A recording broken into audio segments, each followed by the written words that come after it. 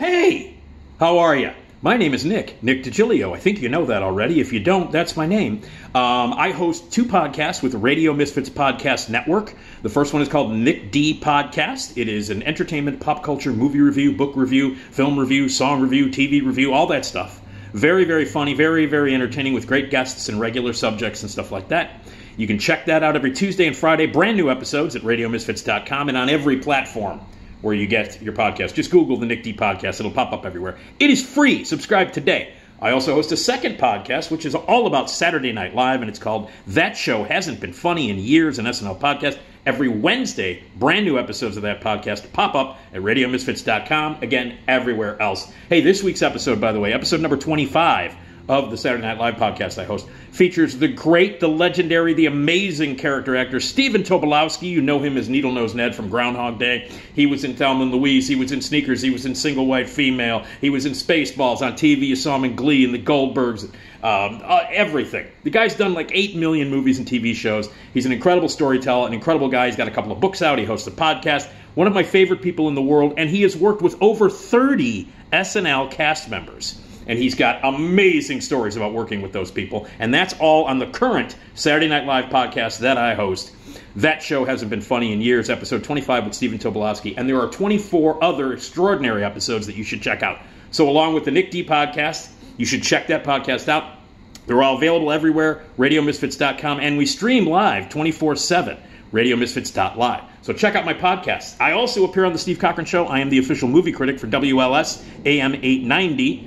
And you can hear me on Fridays on The Steve Cochran Show and on WLS AM 890. You can watch these videos where I provide entertainment and reviews and all kinds of stuff. And everything that I do from the podcast to the radio to the videos, it's all free, which means you need to donate right now to my Patreon page to help things keep going. I'm not getting paid for any of this stuff, but I want to entertain you and inform you and give you reviews and help you to pick the entertainment that you would like to watch or see or consume. So, little money back would be nice. You would be one of the cool kids if you did it. So go to radiomisfits.com, well, to listen to my podcast. I got my plugs all fucked up. It's actually, go to patreon.com/NickDShow.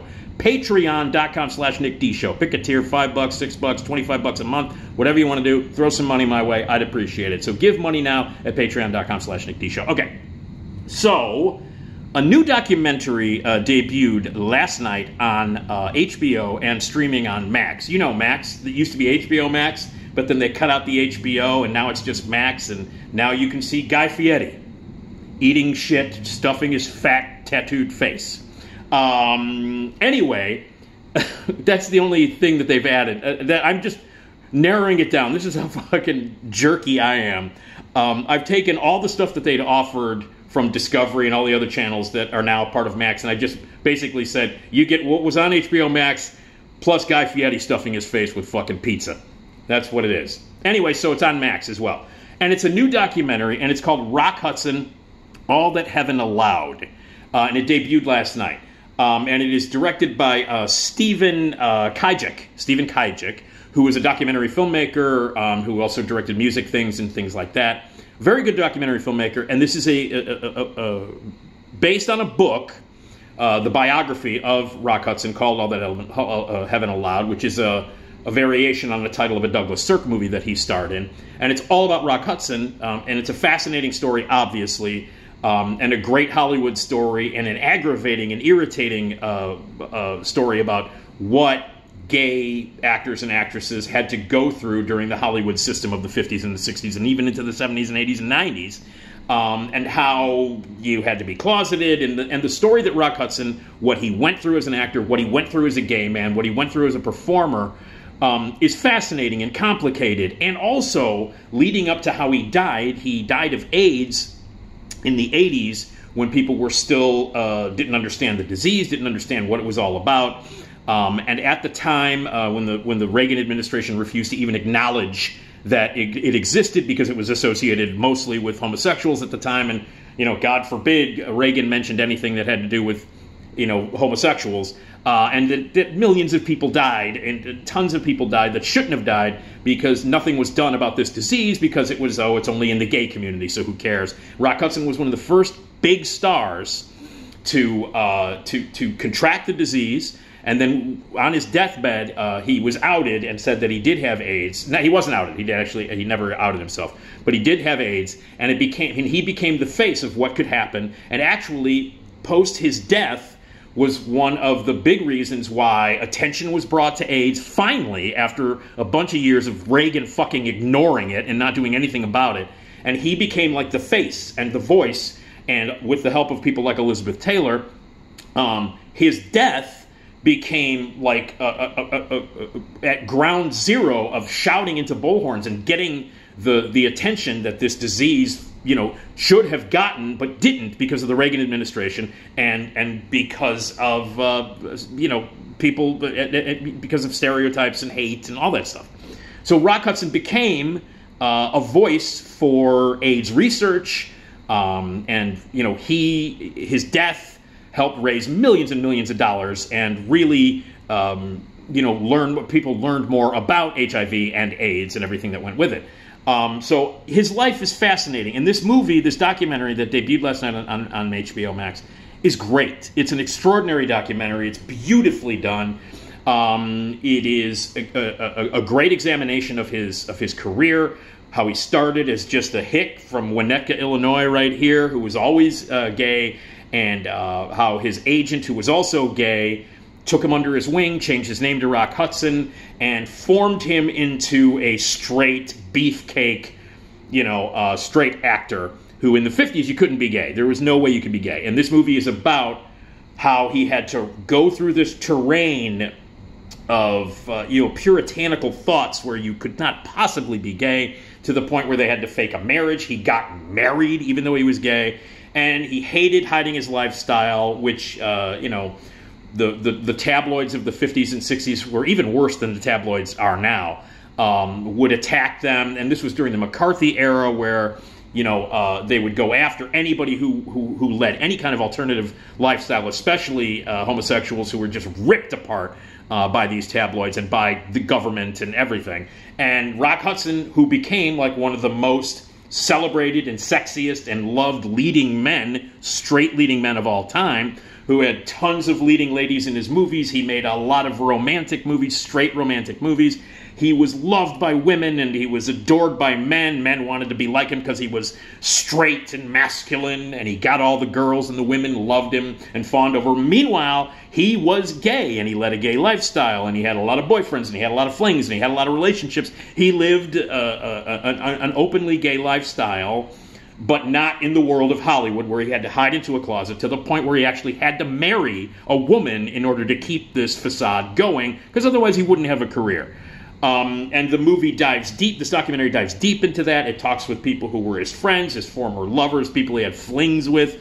It captures the time period perfectly. And one of the other great things that it does is it takes clips from his movies that now have a completely different meaning, clips from great films and great TV shows, where the dialogue or the scenes kind of reflect him hiding in a closet, pretending to be something he isn't, denying the fact that he's gay. All of these clips that they show from dozens of films over the years that he made and TV shows that reflect what was happening in his real life. Just coincidentally, he was making movies that were about those kind of themes, and watching all these clips as they tell the story in this documentary is fascinating and revealing. And when you watch these movies, you go back and watch them and go, oh my God, this movie is about him being gay, or oh my God, this scene is about hiding who you really are. There were movies about like him pretending to be married and him pretending to be gay and all of these things that you now watch these clips and go, oh my God, this was him exercising these demons or working out his personality with great directors and great writers and interesting actors and actresses who knew he was gay. Everybody did. Everybody in Hollywood knew it. The leading ladies that worked with him, from Piper Laurie to Dorothy Lamoureux, all of these women that had worked with him, everybody, makeup people, heads of studios, everyone knew Rock Hudson was gay, but the audiences couldn't know. The public could not know. His career would be over. So the movie is about the struggle of being a closeted gay actor in a time when you couldn't do that, and about the movies he made, the career, the choices he made, and then how controversial it got late in his career when he, in the 80s, was diagnosed with AIDS, was working on Dynasty, and I don't know if you remember this or not, maybe you're not old enough to remember this, but there was a very controversial moment where nobody knew anything about AIDS. Everybody didn't know how it was spread. Could you kiss somebody? Could you breathe on somebody? Could you be in the same room with them? Would you get AIDS? And AIDS was a gay disease at that time that only homosexuals got.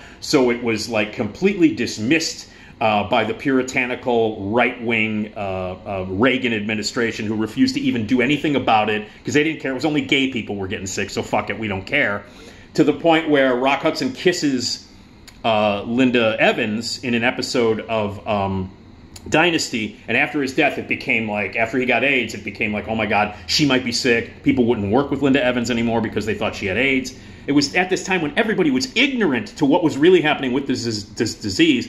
And then, at one point, when he was sick and then when he died, Rock Hudson became the voice and the picture of what AIDS is and how it needs to be changed.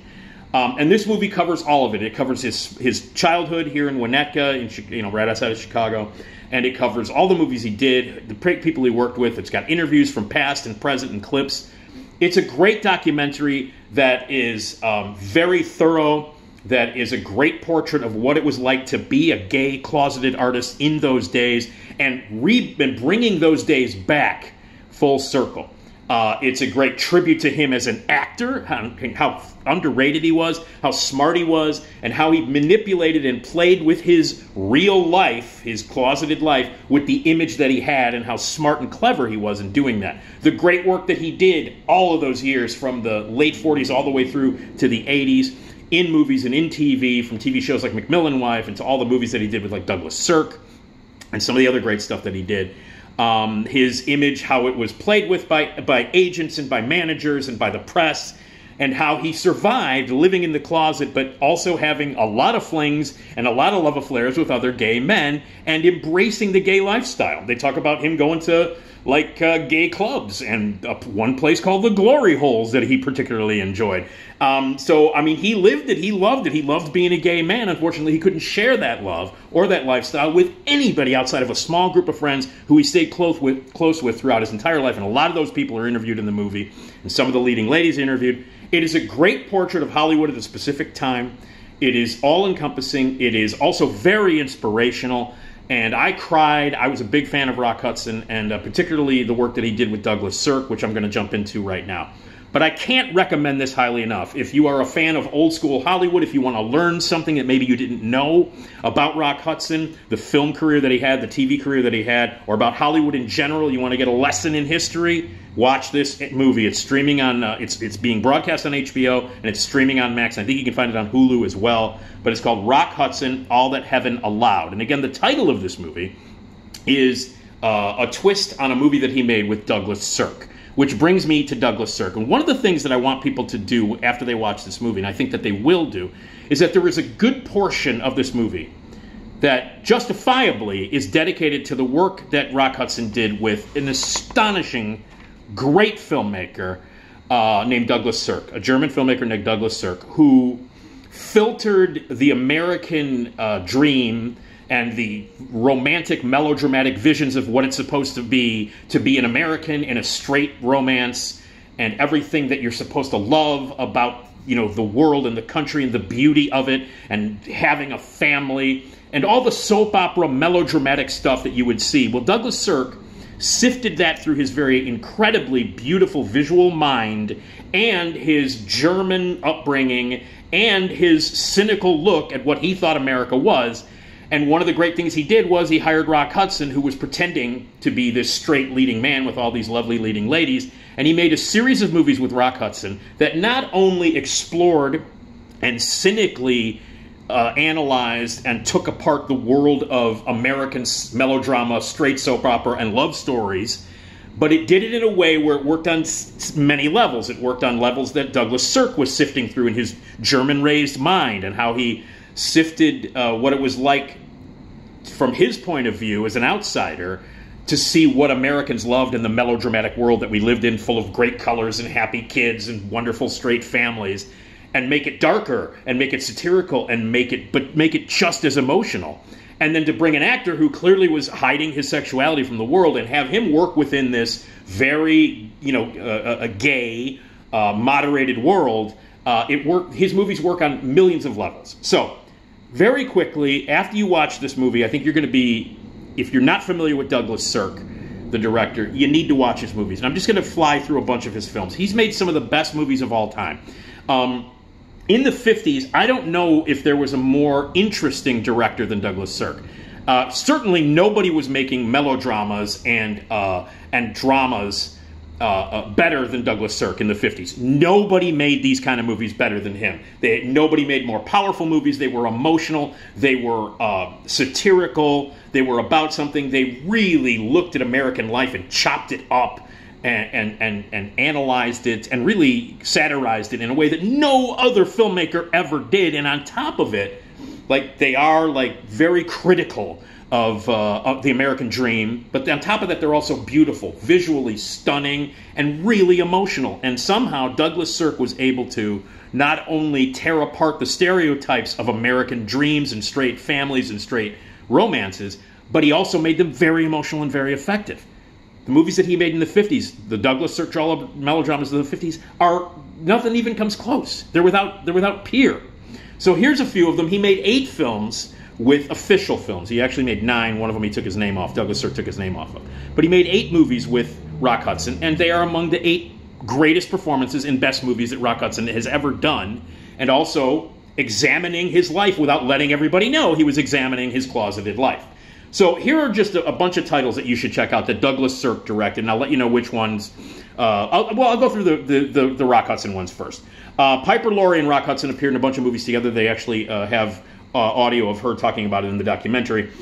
The first movie he ever made with Douglas Sirk was called Has Anybody Seen My Gal? From 1952. Innocuous little romantic comedy, and Douglas Sirk hired him. And at that time, Douglas Sirk was doing like work for studios where he was just kind of doing generic, wacky, romantic, very surfacey comedies. So he hired Rock Hudson, loved working with him, knew his story, and then thought, I'm going to work with this guy some more and examine America through this closeted gay actor. And they began a partnership that would end up with 8 classic, amazing masterpiece films. The other ones that he did, Teza, the son of Cochise, where he played an Indian, that was with Barbara Rush, and that was in 3D. And that was when they wanted Rock Hudson to be as straight as possible, where it was like, okay, look, we've got to make him more macho. This guy is clearly gay. We got to make him more macho. And he actually had to take lessons on how to deepen his voice and appear more masculine and have better posture and, work out more. So he was sure. So he played an Indian in this Son of Cochise movie. It's a terrible movie, but Douglas Sirk put him in it, and then they worked together after that. And then the stretch begins. The stretch of incredible melodrama movies of the 50s with incredible performances and remarkable scripts and incredibly powerfully emotional direction by Douglas Sirk. Magnificent Obsession, one of the greatest films of the 50s with Rock Hudson and Jane Wyman, Barbara Rush, Agnes Moorehead, from 1954. Incredible. Captain Lightfoot with Barbara Rush again, and Rock Hudson, that was made in 1955. And by the way, this was back in the day, like in the 50s, when a director or an actor would make 5 movies a year. It wasn't unheard of that an actor would appear in 5 to 6 movies a year. That's why sometimes you look at credits on IMDb, and some actors and actresses have like 400 titles. Well, because back in the 40s and 30s and 50s, you were making 2, 3, 4, 5, 6 movies a year, and directors were doing 3, 4 movies a year. So it's not uncommon that you would see a lot of it. So Captain Lightfoot, All That Heaven Allows, like Magnificent Obsession, really broke through and is a classic melodrama, which, of course, the title of this documentary I'm talking about is a variation on. All That Heaven Allows was 1955. It's Rock Hudson, Jane Wyman. Again, Agnes Moorehead is in that. Jane Wyman, it's the second time he worked with her. Great stuff. Written on the Wind, which is my personal favorite. Written on the Wind is a remarkable movie with Rock Hudson from 1956. Again, Douglas Sirk. Barbara Stanwyck, Lauren Bacall, Robert Stack, Dorothy Malone. A film about alcoholism, about crushed relationships. Again, these movies are very over the top and melodramatic. Just know that going in. Stylistically, melodrama in the 50s was big. It was in your face. It was bold. It was over the top. The acting was big and in your face. And magnificent. Those are the kind of melodramas that I love. I love them. There's nothing subtle about them. It's over the top and big, and the colors are bright and vivid, and the acting is right in your face, and the emotions are massive. They're on a scale of 1 to 10. They're at 50. So these are huge, big melodramas, and I love them. Written on the Wind is my favorite, with Rock Hudson, Lauren Bacall, Robert Stack, Dorothy Malone from 1956.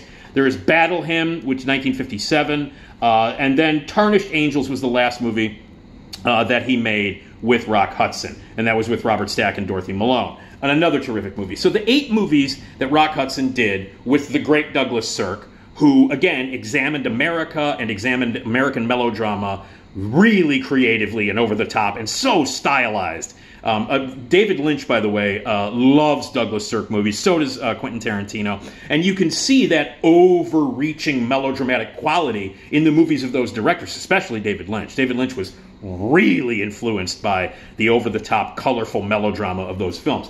But the ones without Rock Hudson are also amazing. Imitation of Life is one of the greatest movies ever made. That was his final feature. He made some shorts after that. But that was Lana Turner, John Gavin, Sandra Dee, Juanita Moore, a film about race. In 1959, he made a great melodrama about race. And at a time when nobody was doing that kind of stuff. And he handled it in that great Douglas Sirk power. So you got Imitation of Life. You've got A Time to Love and A Time to Die with John Gavin from 1958. Interlude with June Allison and Rossano Brazzi from 1957. There's Always Tomorrow with Barbara Stanwyck, Fred MacMurray, and Joan Bennett from 1956. All That I Desire with Barbara Stanwyck. Take Me to the Town, Meet Me at the Fair, 1953. No Room for the Groom in 1952. The early stuff. But I'm telling you, stuff like Imitation of Life is one of the greatest movies ever made. A Time to Live and A Time to Die. Tarnished Angels, Interlude, Battle Hymn, Written on the Wind, There's Always Tomorrow, All That Heaven Allows, Captain Lightfoot, Magnificent Obsession. These are some of the greatest films of the 50s, directed by the great, the brilliant, the amazing Douglas Sirk, one of the most important voices in the history of cinema. And the work that he did with Rock Hudson is legendary and impactful and important. And the work that he did outside of that, stuff like Imitation of Life, and I mean, so many amazing movies. So if you're not familiar with Douglas Sirk's work, if you watch this documentary, this Rock Hudson documentary, and you're like, wow, I'd like to watch some of the Douglas Sirk stuff, you can't go wrong. There's he's made, I think, 50-something movies, and for a stretch there in the 50s, about 12 or 13 of these great movies that have never been equaled. So, after you watch the Rock Hudson documentary on Max and on HBO, watch some Douglas Sirk. Do yourself a favor and watch the amazing films of Douglas Sirk. Also, another movie that gets a lot of airtime in this documentary is my favorite Rock Hudson performance, and one of my favorite Rock Hudson movies outside of the amazing Douglas Sirk stuff. And this is John Frankenheimer's thriller from 1966 called Seconds, which is an incredible movie. And again, John Frankenheimer, one of the greatest directors of all time, I think sadly underrated. I mean, he directed The Manchurian Candidate and a bunch of other movies. In the 80s, he had a resurgence of popularity thanks to the Cannon, Menachem Golan, and Globus film group. He did a bunch of stuff, including 52 Pickup. And Frankenheimer is one of those guys who you go back and look at his TV work and his movies. He's one of the most underrated and important American directors of all time. And his movie, Seconds, with Rock Hudson, is astonishing. It's scary as fuck. It's a psychological horror movie where John Randolph plays this banker who is dissatisfied with his life, and he hears about this agency called The Company, where you can go in and you can change your identity completely. They will change you by plastic surgery, change everything about you, put you someplace. So if you've had a horrible life, and this guy needs to get out of his life right now, some shit's happened in his life as a banker, and he wants to completely change his life.